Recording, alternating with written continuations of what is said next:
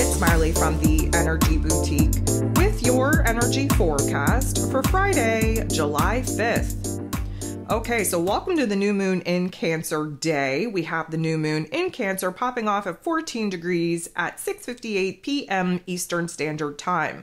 So the majority of today is going to be a buildup in intensity, in pressure on our heart space, on our head space, in our emotional realm, in order to put us at a quote-unquote breakdown point, preparing us for the breakthrough point.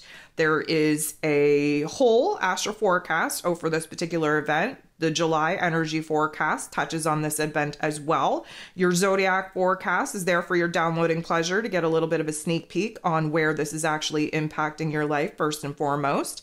There is a moon guide. There is a Cancer season e-guide that of course is going to help align you with these particular energies, really get down to the nitty gritty on what this new moon in Cancer is going to mean for you. So, all of that being said, there are 7 different aspects here today. 6 of them are going to involve the moon. The moon is in her rulership in this Cancer energy, pushing us inward to feel all of the feels, to be hypersensitive to the energy, to the world around us, to illuminate what isn't working, what hasn't been working, what we no longer want to deal with, what we no longer want to experience, and therefore come up with a framework, an alternative of what we would prefer instead. That is the whole point of a new moon. We sit in the darkness, we sit in the funk, we examine again where doors need to be slammed on the past in order for us to be able to open up new doors to the future. The moon in Cancer energy going to make a very positive interaction with Mercury, ruler of the mental plane, in Leo energy, the heart and soul of the zodiac. So the moon is our heart space, Mercury is our head space. They're getting along. They're working with each other. They're understanding what it is that we have to do to nurture and nourish ourselves back to a place of health and wellness, back to a place of safety and security, especially in our emotional realm. And the mercurial energy, being in Leo energy, is trying to show us where it is that we have to be bold, brave, courageous enough to not only align with the big ideas, the big dreams, the big visions that we're now having for our futuristic selves, but also put us in a situation to be real and raw, authentic within ourselves, to understand what we need to do, what we need to pursue, what we need to change. Our heart and our head working together to break us away from the past and make us pivot to start building towards our future. The moon is then going to make a positive interaction with Chiron, the wounded healer, in Aries energy. This is definitely going to be an aha moment on what it is that we need. This new version of self, this new identity, this rebranding that we're going through by anchoring in the higher version of self is now offering us an opportunity to see ourselves from a different set of eyes, a different perspective, a different light. So we're not being hard on ourselves, but we do need to be a little bit vulnerable, a little bit more sensitive to our wants, needs, and desires. This is going to put us in a situation to understand where there's been a huge growth, a huge amount of healing within ourselves, and now what this new version of self wants, needs, and desires in order to keep this new foundation strong, in order to keep this new identity in a placement of power. The moon is then going to make a positive interaction with Jupiter, the planet of growth, expansion, beliefs, abundance, and blessings in this Gemini energy. So this is going to bring an optimistic perspective. This is going to bring an element of confidence back. This is going to push us in a situation where, again, we're pulling away from being so fixated on the past, where we're actually able to anchor into the present moment to now contemplate the choices, the options, the opportunities that we now have available to us to move on, to move forward, especially pushing the boundaries of our comfort zone. Again, typically speaking, the Cancer energy wants us to be focused on the past, wants us to hold on to the past for dear life. The Jupiter energy is promoting growth. And of course, you can't grow in your comfort zone. It does require you to kind of boss up and step out into the world a little bit. The Gemini energy is really pressurizing that mental plane, the options, the opportunities that we currently have. There's a lot of pros and cons that we have to kind of whittle away at, really illuminate before we're going to feel confident enough to start building towards something new. Now, that takes place at 9:29 a.m. Eastern Standard Time. We sit in that energy until about 12:30 p.m. And this is where things start getting a little bit bumpy.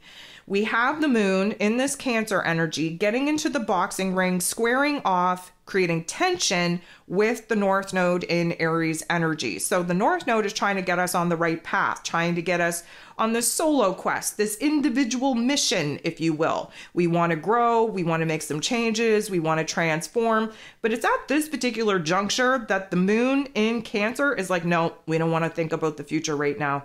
We just had this epiphany. Again, the earlier interaction with the moon and Jupiter was kind of illuminating the growth spurt, illuminating the options and the opportunities to move on and move forward. And even though we were feeling pretty good about those particular choices, the fear, the doubt, the insecurity starts kicking in.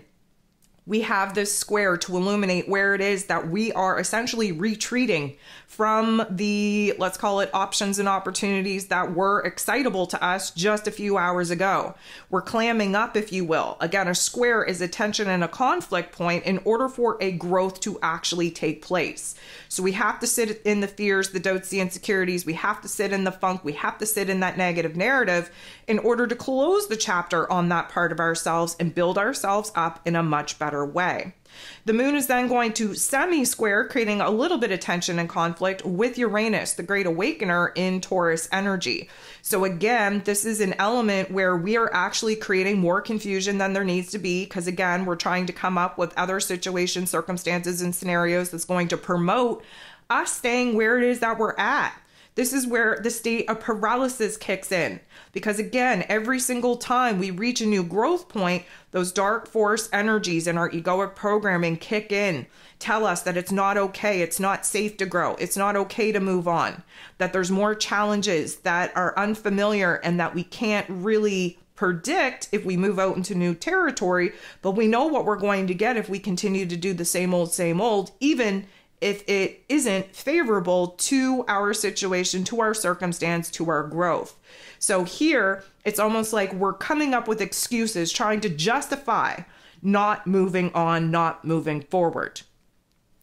We have Mars, the god of war, rolling over our physical energy, our drive, our passion, our desires, even our anger, in Taurus energy, sextiling, beautiful interaction with Saturn, the lord of karma, who is retrograde in Pisces energy.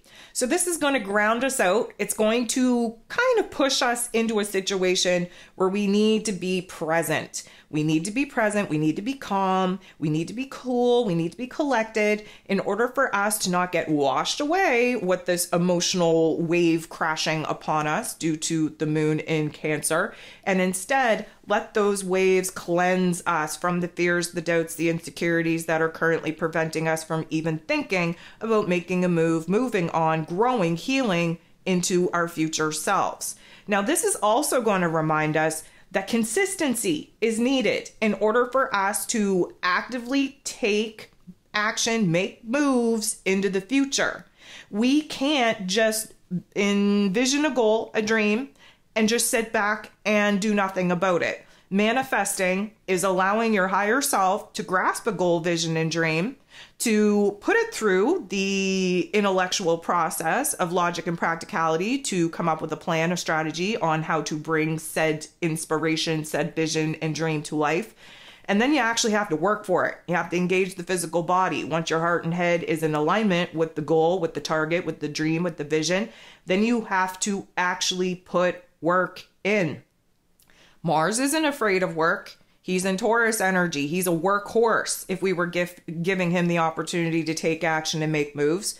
Saturn, of course, is all about the structure, the foundation, the boundaries needed in order for us to actually build a strong enough foundation for us to be working off of that aligns us with our futuristic goals, visions, and dreams. But we have to have the inner spark, fire, and flame to keep us going. That's where Mars comes in. We have to be logical and practical with our approach to actually bringing forth a new foundation. That is where Saturn comes in. And when we kind of combine these two energies together, we understand that time, energy, effort, hard work, and consistency is definitely going to lead us to where it is that we want to be. Slow and steady wins the race. 6:58 p.m. Eastern Standard Time, we have our last aspect of the day, and it just happens to be the moon in Cancer energy coming up to, bumping into, teaming up with, conjuncting the sun in Cancer energy. This is what gives us our new moon in Cancer. Again, the build up to this particular point is going to be intense. It's going to be a back and forth. It's going to be an up and down. We reach this new moon potency. There is a breakthrough of energies. We are going to feel the energy dissipate after this. And again, we are gifted with the remainder of the day to just sit in it, to just kind of swim through the ocean of emotion to see what it is that we're growing through, what it is that we're healing, what it is that we now want to do and pursue.